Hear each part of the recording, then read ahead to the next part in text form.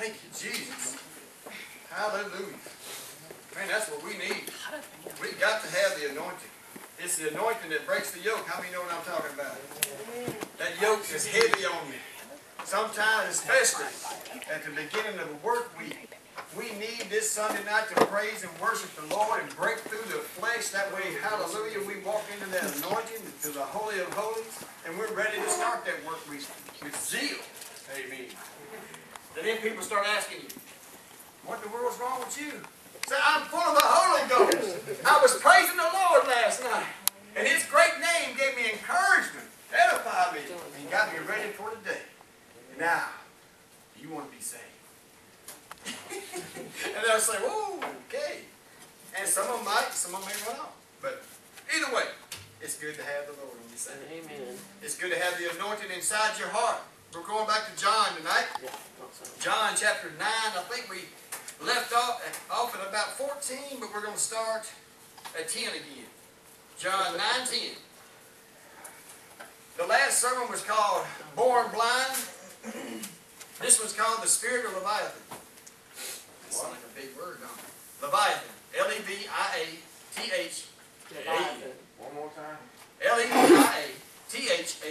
Leviathan. Means huge. The Spirit of Leviathan. Well, we went to Hall, sometimes we get just a little bit of help. Hey, I had to look it up. I'll be honest with you. Verse 10. Therefore said they unto him, how were your eyes open? And he answered and said, a man who is called Jesus. I can stop right there. Amen. A man who is called Jesus made clay and anointed my eyes and said unto me, go to the pool of Siloam and wash. And I went and washed and received sight. Praise the Lord. If you'll bow your heads, Father, in the name of Jesus, Lord, you just take this service and have your way with it. Lord, we just ask the Holy Spirit to come take over all of our hearts and lives and lead us, dear Lord, in that other realm. Lord Jesus, transfer us into your holiness. Show us your glory, Jesus. Not just the back parts, but the whole thing. The Mount of Transfiguration. Help us to be transfigured to see you tonight. Thank you, Jesus, that's your word. That's your word we obey. In Jesus' precious name, amen.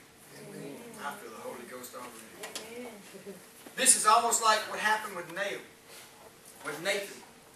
And the prophet actually gave him instruction, Elijah, to go wash in the river.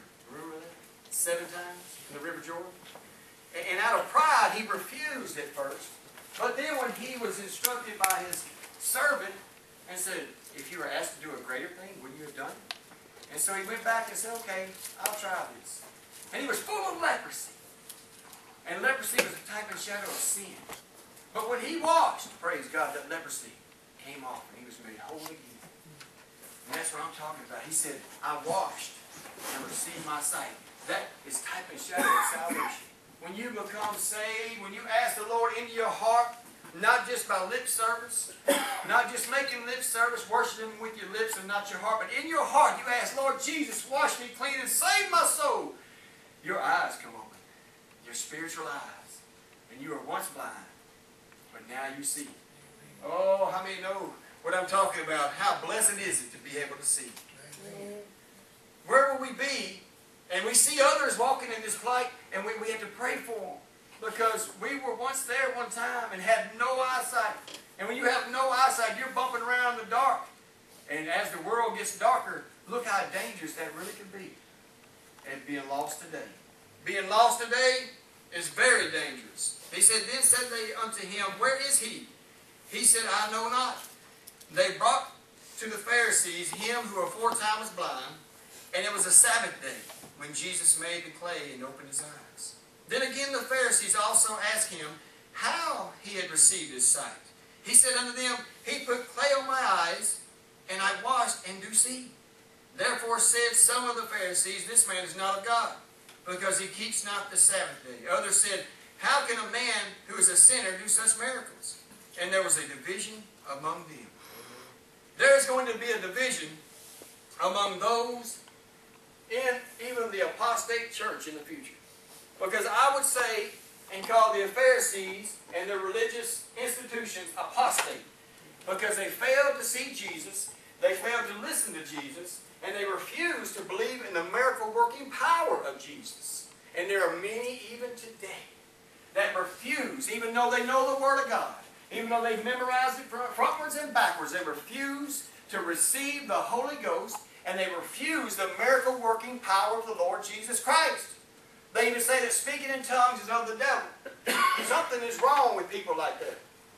And they're pharisaical, and they're apostate in their heart. And you know how hard it is to reach someone who is controlled by the spirit of Leviathan. And I'm going to go over and tell you what Leviathan is. Many people believe it's a large dragon, you know, some type of dinosaur creature or whatever that was in the that the Old Testament is referring to. But we know actually that the spirit of Leviathan is Satan. And I'll go into it in just a minute. I won't jump ahead of myself. However, notice they mention Sabbath. And they say, since they perceived he did not keep the Sabbath. They perceived he did not keep the Sabbath. But Jesus is Lord of the Sabbath. He is the Sabbath day rest.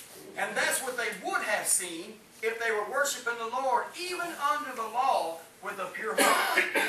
Like the wise men. The wise men were looking in the scrolls under the law, wasn't they? But with a pure heart, they were able to see that star. These are those who will not worship with a pure heart. And as they do not worship with a pure heart, whether we be Christian or call ourselves Christian in the pews, we can be just like these Pharisees many times. Because we don't worship with a pure heart. Many times we have motives in our heart. Many times we come to church for other reasons than to worship Jesus.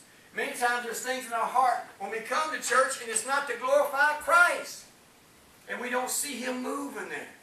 And the first thing we start doing with that church is something wrong with the church, something wrong with the church, something wrong with the people in that church. But have we ever thought about looking in the mirror and say, you know, maybe there's something wrong with me.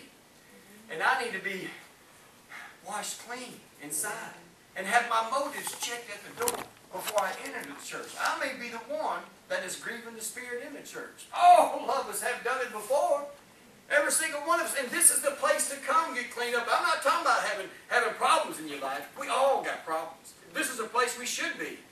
But we come to actually give Jesus all the glory and to see His glory and to ask His help. That's a pure motive. But a false motive is when we got other agendas, and I've seen churches do this, where they call people up to the front and ask what they do for a living, and they get all the people, well, y'all need to use so-and-so because he's a carpenter or he's a bookman.